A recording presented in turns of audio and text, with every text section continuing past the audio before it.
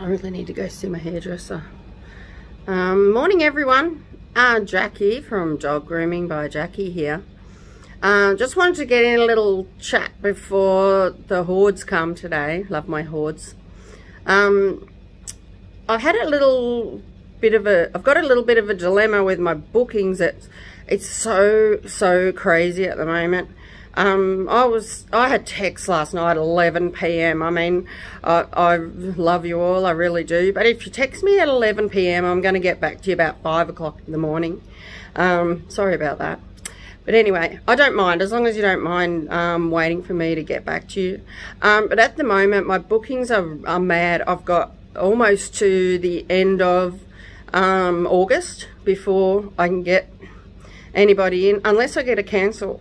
But say like a day like today, I've had to cancel today. Tracy is stuck down in Rosebud somewhere waiting on a test for this coronavirus, so unfortunately she couldn't make it today. But after my massive day yesterday, we had like 12 dogs. It was really crazy. I'm not filling them today, so I've got probably 6 in today with 2 big ones. So yeah, I'm just gonna take it easy today and just go through those dogs. Now another thing I'm finding is there's a couple of naughty dogs coming in. Obviously they're my regular-ish ones, which come in every couple of weeks, or 6 weeks, 8 weeks. But I'm just finding that the knots are really it's very stressful on the dog. And it's also hard work for me. I've got to just clip them off. This time of year obviously isn't ideal for a short clip, but honestly there's not much I can do. I need to get underneath those knots. I think at this time of the year, most of the time it is the water when they go out for a wee in the grass. So maybe when they come inside, just give their feet a bit of a towel dry, give them a little bit of a brush through, because when the hair gets wet it clumps up.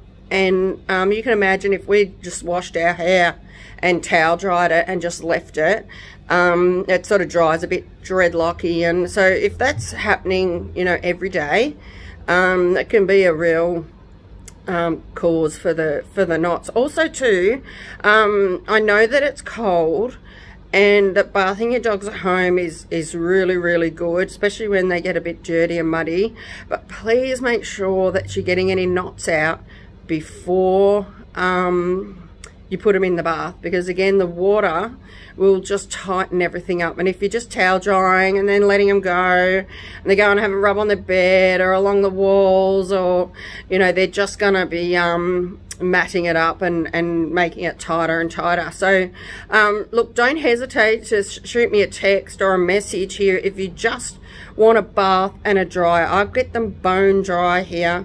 I give them a little bit of a brush through. Obviously if there's knots, they got to come off, but you know, if they're not too bad and you're due in a couple of weeks for a clip, we can just sort of leave them. Don't tell any other groomers I'm telling you that. But if you you know, if you just want something in between, it's warm here, I get them bone dry.